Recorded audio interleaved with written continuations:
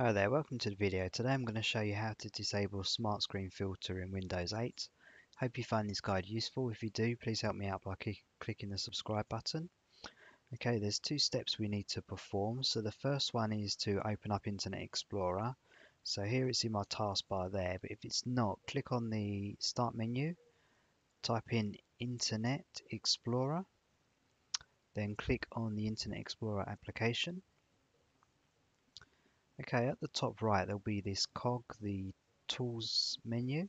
So if you just left click on there, then go down to safety, then go across to Smart Screen Filter and select the turn off Smart Screen Filter, then press OK. Then you'll need to close down Internet Explorer, reopen it for it to be disabled.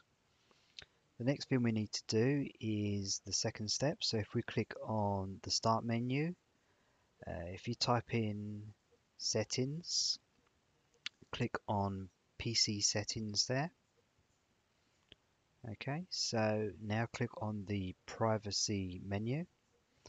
Then the third option down, we can see here the screen filter. So if you just select that so it goes to off, this will then disable Smart Screen Filter in applications, programs you might install on your machine.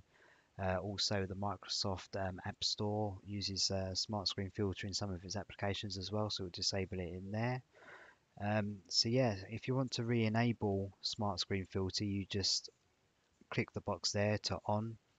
In Internet Explorer, you just reverse what we did, turning it off, changing it to turned on, press OK. But yeah, if you have any issues at all or have any questions, please post them in a comment below and I'll help you out. But thanks for watching. I'll see you in the next video.